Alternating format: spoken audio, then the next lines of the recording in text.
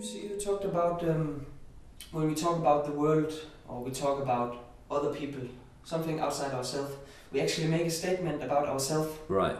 Could you explain this a little?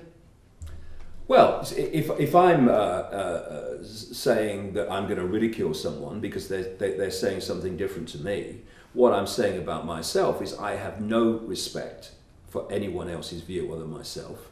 I feel that, therefore, for me to dismiss this person without any research whatsoever, 99.999% of the time, I'm saying that I know what is right and what is not right about the world, and you don't. And of course,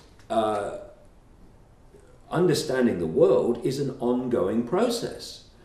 And what it demands for that process to be ongoing is a constantly open mind that can look at all possibility and make judgments based on the information and the intuitive feeling about that, rather than preconceived idea, belief, which is editing reality all the time in a very limited way.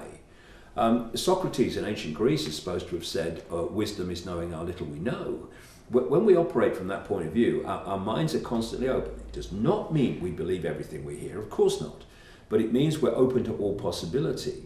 Once you start to think that you know what there is to know, to the point where you can ridicule anybody's other view being different, you have already closed your mind to all possibility and locked it around a tiny possibility. It might be a religion, it might be a scientific belief, it might be whatever.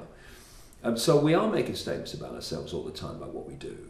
When we say, you know, I'm not sure if what you say is right, mate, it seems a bit far out to me, but hey, you have a right to believe that, and I'll have a look at it, I'll have a look at what you said and I'll see what I think. Then you're saying, I respect your right to have your view, I respect your right to be different. So the statements are being, every time we open our mouth, we're making a statement about ourselves.